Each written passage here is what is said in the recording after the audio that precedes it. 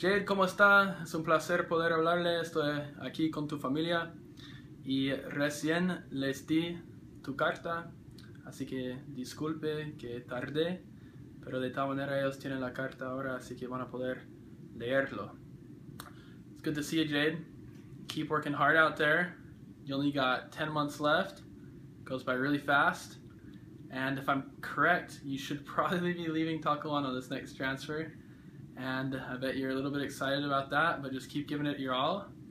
And know that when you finish, you'll look back on the time that you had on your mission, and it feels really good knowing that you did everything you could. So make sure that you do that you have no regrets when you get back. And just keep being the awesome missionary you are.